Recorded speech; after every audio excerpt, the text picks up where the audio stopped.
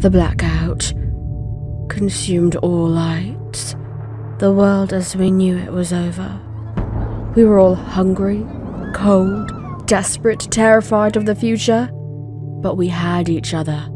Our leader Mark had a plan and gave us purpose in all this chaos. He said keep moving, even when the food was gone. We could barely walk, but he said we need to reach our destination. And we trusted him. We had to trust our leader, even when he decided to leave one of us behind. He made us prey on the weak.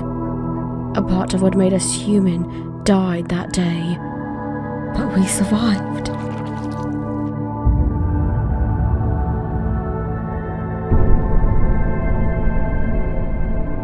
Then suddenly, Mark was gone.